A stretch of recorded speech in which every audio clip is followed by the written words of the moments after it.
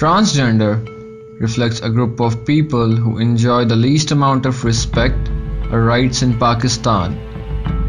Due to controversial nature and typical mindset of people, the subject of transgender rights in Pakistan is not even discussed in sophisticated circles.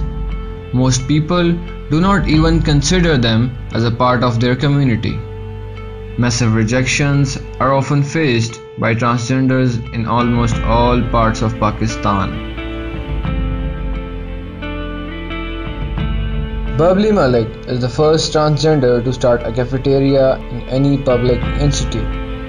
Bubbly Malik and her co-workers are running a cafeteria in National College of Arts, Rawalpindi, and the students are very happy with the scenario. मेरा नाम बबली मलिक है। मैं वजूद organisation जो कि community based organisation है twin city Rawalpindi Islamabad में उसकी एग्जीक्यूटिव डायरेक्टर हूँ। कम्युनिटी बेस्ड ऑर्गेनाइजेशन इसलिए कहती हूँ कि पाकिस्तान के अंदर कहने को तो बहुत सी ऑर्गेनाइजेशन ट्रांस कम्युनिटी पे काम करती हैं, लेकिन ये एक ऐसी ऑर्गेनाइजेशन है जहाँ पे ट्रांस कम्युनिटी अपने लिए काम करती है। अपनी ज़िंदगी का सफ़र ठोकरें खाते धक्के खाते गुजर तो गया, लेकिन अपने वजूद की तलाश में वक्त बहुत दूर लगा। बहुत सी तकलीफ़ें सहते हुए ज़िंदगी के सफ़र को हंसते मुस्कुराते बर्दाश्त करना पड़ा। देखती चली गई, सुनती चली गई लोगों की बहुत सी बातें। मैंने कभी किसी को किसी मर्द के वजूद पे सवाल उठाते नहीं देखा, किसी औरत के वजूद पे सवाल उठाते नहीं देखा कि उसका दुनिया में क्या है या वो दुनिया में क्यों है।